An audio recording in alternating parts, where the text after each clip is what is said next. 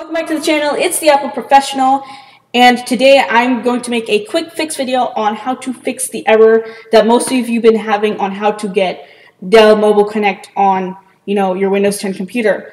Because on that video I've reviewed some comments and some of you have been saying you have some errors installing it. I mean, I had the same error too, and I'll show you how I fixed it. It's a pretty simple and quick fix to do, so I'll show you right now in this video how to do it. I am on my Windows 10 desktop PC and I installed the Dell Mobile Connect on my laptop. So I'll install Dell Mobile Connect on my desktop and then show you how to do it.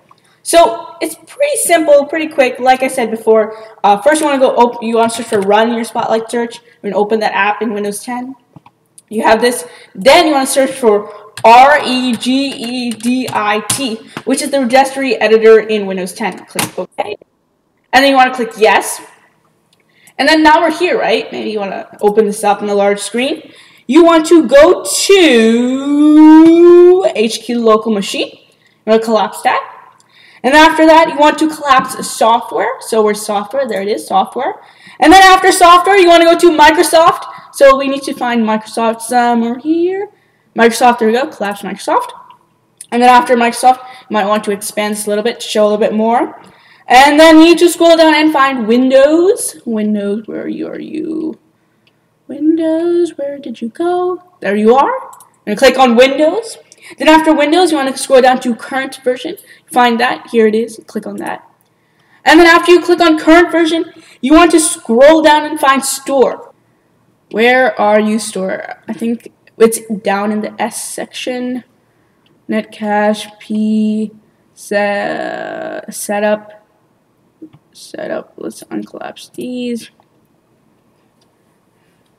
Store. Okay, I found store now, guys. Scroll down a little bit. There's store. You're going to click on store. So after we're at store, okay, then we need to add a string value. So we have to right-click, click New. We're going to click String Value. And we're going to name that string value OEMID.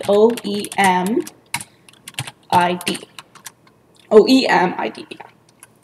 And then for the next step, we're going to double-click it. And we're going to change the value data to Dell. So Dell, just like that. All caps, just Dell. And then after you change the value data to Dell, the next step is to add another string value. So we're going to right-click, click New. We need to add string value. We're going to name it Store Content Modifier. So Store Content, C-O-N-T-E-N-T. Did I spell that correct? Nope. T-E-N-T. Modifier. So M-O-D-I-F-I-E-R. So you just have to spell it like this. Store has to be capitalized. The C of content has to be capitalized. And the M of modifier has to be capitalized. So Store Content Modifier. Enter. So if the spelling is incorrect, this will not work for you. So after that, you need to double-click and change the value data to Dell Inspiron. I believe that is a Dell laptop. Dell. And then we need to do, I forget what's this called, undermark or something like that. Dell I-N-S-P-I-R-O-N. Inspiron. After that, you want to click OK.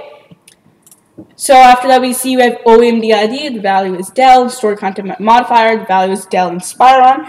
Then, after this, you can go out of it, and then you're going to restart your computer, and I will see you after my computer is restarted.